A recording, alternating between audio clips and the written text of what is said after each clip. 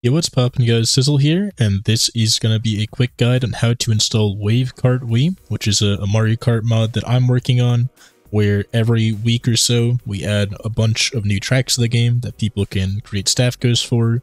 The idea is to kind of keep releasing more and more tracks in waves, and since there's already hundreds of tracks out there, there's kind of like an infinite sea of stuff to pull from.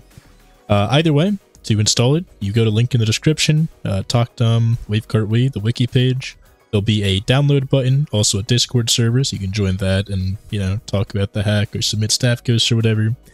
Anyway, from here, just hit the download button, and it will download the file you need, or it should download the file you need right away. There might be more options than Game Banana in the future, you know, that will depend on if I end up having it stored in other places. Either way, once it's downloaded, right-click, extract all, and then hit extract, and once that's done you can open up the folder and you'll see two different folders in here. Now what you want to do is go to your dolphin, and I'm going to assume that you have dolphin set up the exact same way that I do. If you're missing folders of stuff that I don't say you should be missing, it's because your dolphin is set up differently. There's going to be a video linked in the description on how to set up dolphin the exact same way that I have it set up. Either way, once you have that set up, you want to go into the dolphin x64 folder, go to user, go to Wii, go to shared to, right click, new folder, name it Pulsar, spelled exactly like this with a capital P. And once you're in here, right click, new folder, and name it the same thing as the folder under Revolution here. So in our case right now, it's Wave Kart Wii. I'm saying that because I might rename the mod later, and this is going to be future proof. Then double click into that folder. Double click into the folder from the downloads folder, take the ghost folder, drag it directly into Wave Kart Wii. Now go back to the user folder, which you can either go back to the Dolphin X64, hit user, or just click it at the top of your screen here. Then go to load, Revolution, and when you're in here, all you have to do is go back in the downloads folder, take both of these folders, drag them straight into here, and then you're good to go. Now if we go boot up Dolphin, by double-clicking Dolphin EXE, you'll see we have our normal Dolphin setup, right? And all I got is Mario Kart Wii on this Dolphin install. Right-click Mario Kart Wii, hit Start with Revolution Patches. By the way, you have to have your own Mario Kart Wii game if that wasn't obvious. You can't play this mod without actually owning Mario Kart Wii and having backed up the game yourself. The Dolphin setup will show how to have your backups load into the menu like this. Anyway, you hit Start Revolution Patches, you should see something like this.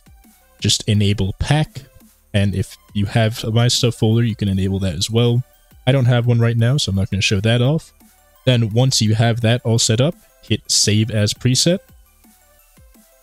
and name it whatever you want to call it. So I'm going to call it Wave Kart Wii, and hit Save. And now you'll see it pop up in the menu, it means you can close this menu. And if you double click Wave Kart Wii, you should see it load up. Right now there's not really a custom menu screen, but you'll know you have it installed based on if there's a date created thing on the main screen here. You can see here, right, version created 3/12/2024. That's the current version. Chances are by the time you watch this video, there'll be a later version.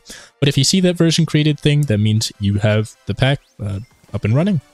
And you can see I can go into single player, or I can change some of the settings around. See, there's a lot of nice settings. Fast menus is a great one. I like having that on. Race settings, right? Me heads is great. Battle glitch, I also like having on. And speedometer, speedometer. I feel like it's speedometer, but they have an extra E here. Speedometer, you can change how many digits there are in the speedometer.